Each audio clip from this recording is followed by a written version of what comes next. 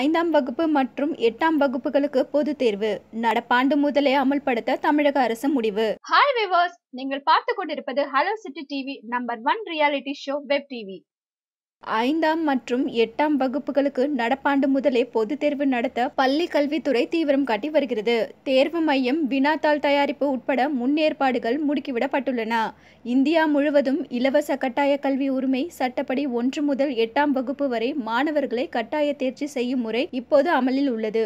இதனால் கல்வித்தரம் பாதிக்கப்படுவதாக கூறி 5, 8ஆம் வகுப்புகளுக்கு பொதுத் தேர்வு நடத்துவதற்கான சட்ட திருத்தத்தை கடந்த நாடாளுமன்ற குளிர்கால கூட்டத்தொடரில் மத்திய அரசு கொண்டு வந்தது. இதன்படி 5, 8ஆம் வகுப்புக்கு கல்வியாண்டு இறுதியில் கட்டாய தேர்வு நடத்தப்பட வேண்டும். அதில் தோல்வியடையும் மாணவர்களுக்கு 2 மாதங்களில் உடனடி தேர்வு நடத்த வேண்டும். அந்த தேர்விலும் மாணவர்கள் தோல்வி அடைந்தால் அதே வகுப்பில் தொடர்ந்து படிக்க வேண்டும் என மத்திய அரசு அறிவித்தது. இந்த சட்ட திருத்தத்தை அமல்படுத்த தமிழக அரசு முடிவெடுத்துள்ளது. தமிழகத்தில் கட்டாய தேர்ச்சியை ரத்து செய்தால் கிராமப்புற மாணவர்களின் கல்வி பாதிக்கப்படும். இடைநிற்றல் உயரம் என ஆசிரியர்கள், கல்வியாளர்கள் உட்பட பல்வேறு தரப்பினரும் எதிர்ப்பு தெரிவித்துள்ளனர். நடப்பாண்டு முதல் எல்லா வகை பள்ளிகளிலும் 5, 8ஆம் வகுப்பு மாணவர்களுக்கு பொதுத் தேர்வு நடத்தப்பட உள்ளது. எனினும் தமிழகத்தில் 5, 8ஆம் வகுப்புகளுக்கு நடப்பாண்டு முதலே பொதுத் தேர்வு நடத்த பள்ளி கல்வித்துறை தீவிரம் காட்டி வருகிறது.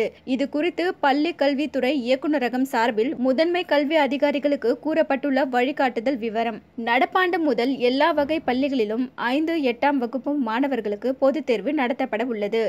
20 மாணவர்களுக்கு ஒரு தேர்வு மையம் அமைக்கப்பட வேண்டும். அதற்கு குறைவான மாணவர்கள் அருகே உள்ள பள்ளிகளில் தேர்வு எழுத வேண்டும். அனைத்து வகை பள்ளிகளில் படிக்கும் 5, 8ஆம் வகுப்பு மாணவர் எண்ணிக்கையை வட்டார அளவில் பெற்று அதற்கேற்ப தேர்வு மையங்களை மாவட்ட கல்வி அதிகாரிகள் தேர்ந்தெடுக்க வேண்டும். மொத்தம் 60 மதிப்பெண்களுக்கும் 2 மணி நேரமும் தேர்வு நடைபெறும். வினாத்தாளில் 3ஆம் பருவத்தில் இருந்து பெரும்பாலான கேள்விகளும், முதல் மற்றும் 2ஆம் பருவத்தில் இருந்து பொதுவான கேள்விகளும் கேட்கப்படும். அரசு பள்ளி மாணவர்களுக்கு தேர்வு கட்டணத்தில் இருந்து விலக்கு அளிக்கப்படுகிறது. தனியார் பள்ளியில் 5ஆம் வகுப்பு மாணவர்களுக்கு தேர்வு கட்டணம் 50 ரூபாயும், 8ஆம் வகுப்பு மாணவர்களுக்கு 100 ரூபாயும் செலுத்த வேண்டும்.